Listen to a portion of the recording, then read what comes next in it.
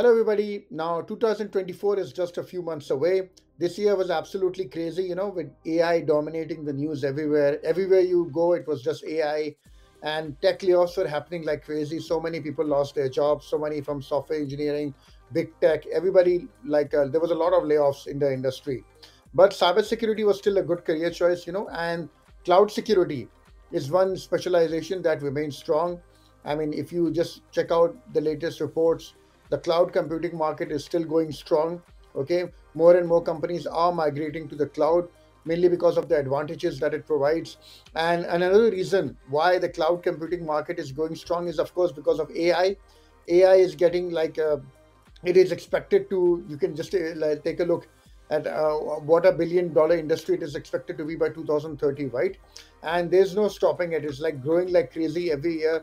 Every single company and every single government wants to adopt AI in one form or another, but AI needs a huge amount of processing power and storage, and this is where the cloud comes in. So if AI is the future, then cloud is the backbone on which this future is being built. Okay, because the most companies will not be doing these things in house. Okay, so that's why the cloud and cloud computing is a safe bet, because the cloud is which is where the most of the AI systems are going to be hosted. Okay, but the while the demand for cloud security professionals is strong, like it can all become confusing, right? Where do you start, what to do, which certification to do, how to start? A lot of people reach out to me because they don't understand how to start their cloud security career. So this is the reason for this, the cloud security career path for 2024, which I've made. The whole point of this video is to show you what are the paths available and how to go about it, right? How to start your career. And if you're new here, please do like and subscribe to this channel. My name is Taimur, and this is my channel, The Cloud Security Guy. Okay, the first step which you have to do absolutely, which is choose a cloud platform. Don't make the mistake which a lot of people do and they jump directly into certification. Okay, you need to be hands-on with the cloud and its security services. That's why you need to find a cloud platform. Okay, why? Because this is where you will be doing, getting hands-on, deploying infrastructure, doing all those other sort of stuff, right?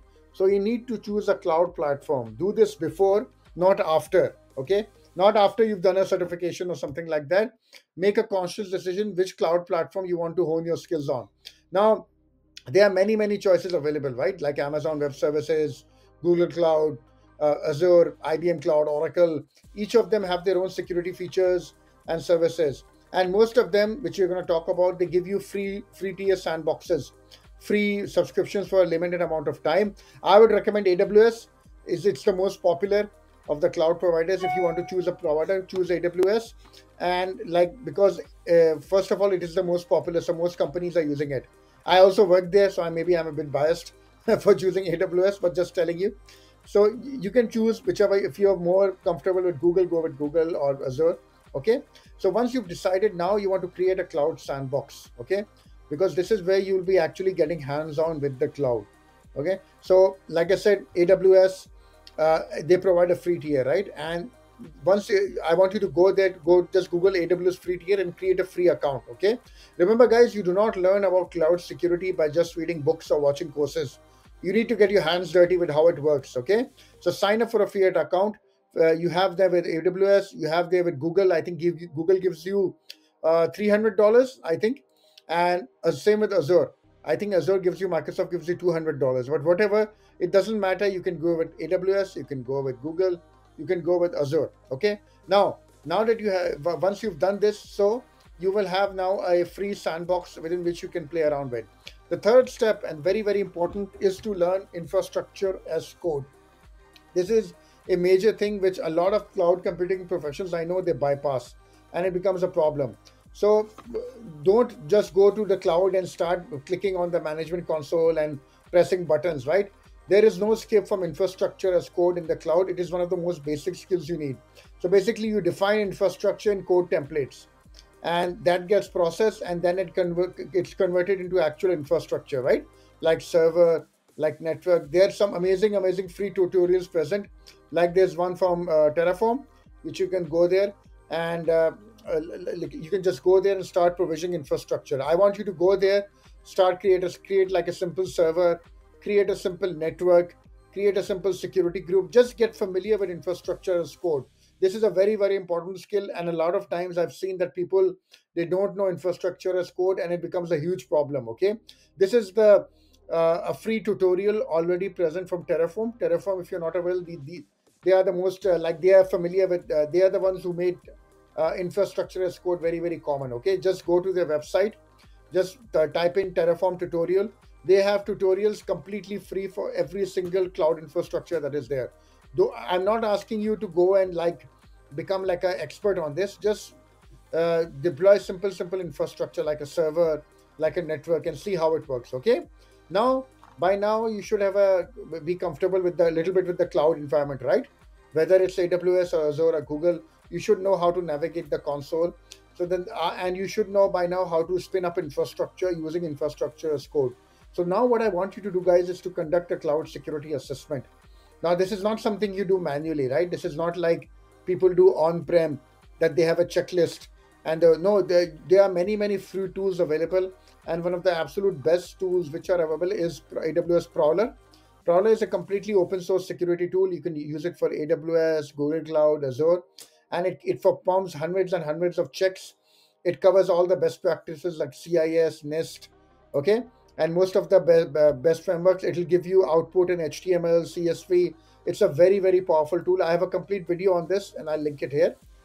Okay, this is like a diagram showing. So like I said, it supports everything. It supports AWS on all the major providers. It covers. I think AWS, Azure, and Google are supported. And really, you won't believe how much you'll understand just by running Prowler and looking at the report. So because it will make you very, very confident within the cloud and how it works. Okay, so now you have a cloud simple sandbox. You know how to spin up infrastructure as code, and how to do a cloud security assessment. So now what you want to do is get certified in cloud security. Now you can do this step parallel as you are learning the cloud. Okay, nothing stopping you. But this is the mistake which people make, is they jump directly to this step, and don't do this, please. Okay, so when you're in talking about cloud security certifications, they can be provider specific or provider agnostic. Provider specific means it's focused on the platform like AWS, Azure, Google Cloud, right? And agnostic ones are like the CCSK and the CCSP.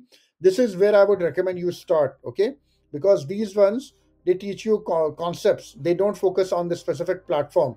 And these concepts you can apply to any platform out there, okay? So it'll make you very, very confident with the concepts like the shared responsibility model, concept like what are the different cloud models, how they work, and everything. Okay, so really it comes down to the CCSK or the CCSP.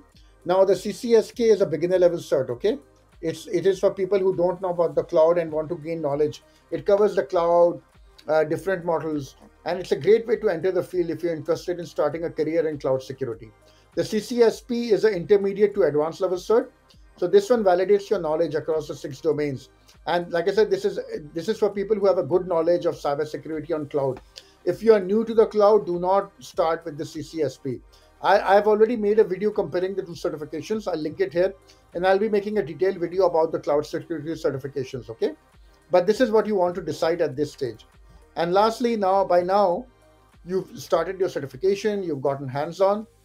Now what you want to do is understand cloud security roles before you go start applying. This is important to know before you start applying for jobs, as it helps you to know what types of roles are suited for you.